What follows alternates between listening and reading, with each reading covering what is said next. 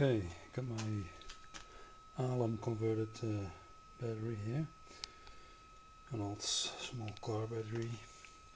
I'm charging it up now until way over 15 volts. It's completely full now, and it will drop to standing voltage of 12.2, somewhere around that. Now I want to do some testing. Put my inverter on.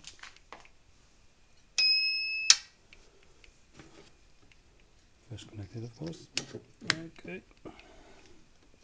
That'll be better. Okay, so now it's going down a little.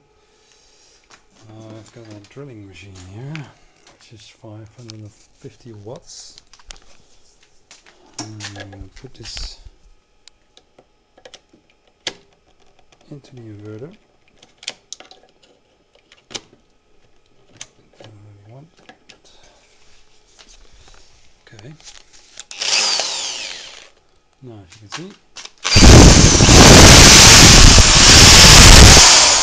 dropping down immediately.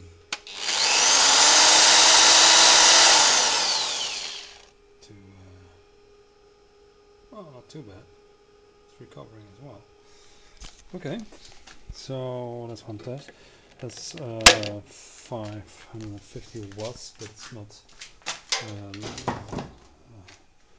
I call it. I'm not really drilling something with it. Now I have here a grass mower, quite a heavy one. It's also 550 watts. Now let's see what happens when I connect this. It's not easy filming with one hand.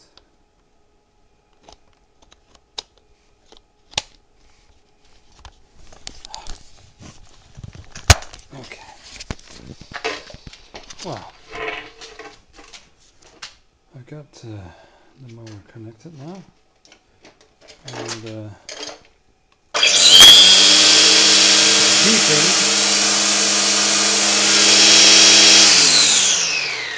but I am able to mow my grass with it.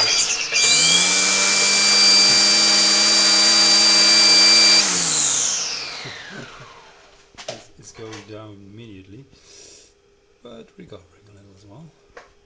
So in fact, I think there must be going somewhere around 50 amps from this alum battery into the inverter to get this power. So this is not bad. Now I can mow my grass with this car battery on alum and pull it down to maybe 10 volts or something without a problem, and charge it back up again, which is nice.